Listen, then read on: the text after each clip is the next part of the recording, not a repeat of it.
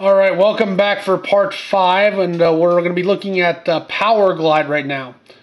Now, Powerglide was never a member of the aerial bots per se. Granted, he was like one of the first flying, it's like Autobots. And he turns into an A-10, it's like a Thunderbolt 2, aka Warthog. Very cool plane, very popular for Transformers. If you recall the other Superion, the one used for Energon / Revenge of the Fallen, had 2 of them. And interesting note about this one is that most of the aerial bots are actually pretty scale with each other pretty well.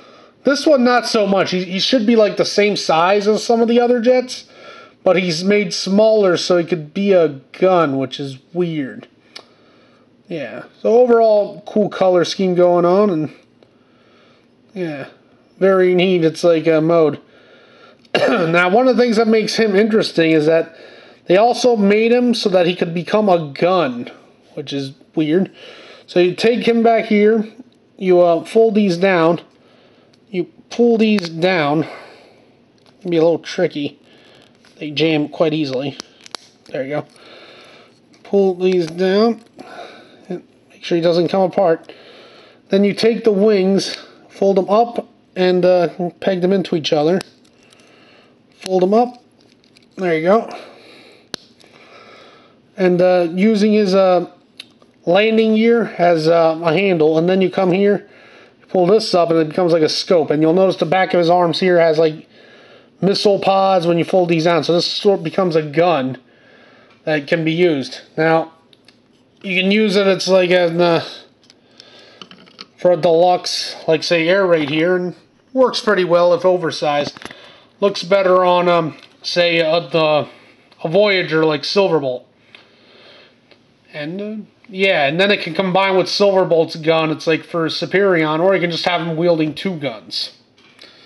So it's interesting that I guess they made him a target master now. So, say what you will about that.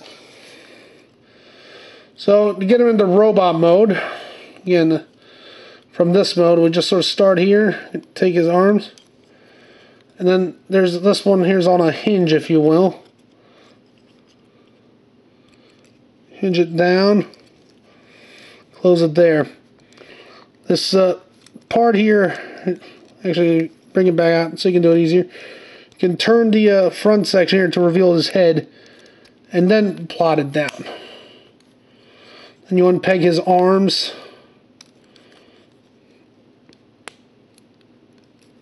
There you go.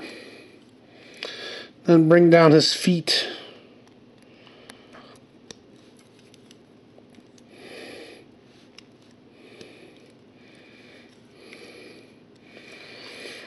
Yeah, and there's a Powerglide for you.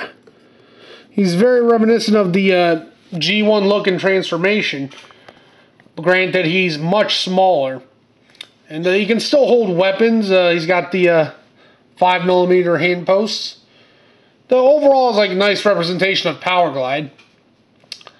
The thing about him is like if you go on Shapeways, they release 2 small guns that he can hold that also function to sort of anchor Alpha Bravo as a backpack mode or extra weapon system. It's like on for Superion. So there's that if you want to consider that. I'll leave that in the description. You know, if you want that. I didn't get that piece, but you know, you might be interested in it. Alright, so tune in for the next part, and we'll be looking at the Silverbolt before we get to Superion himself. So thanks for watching, and see you very soon.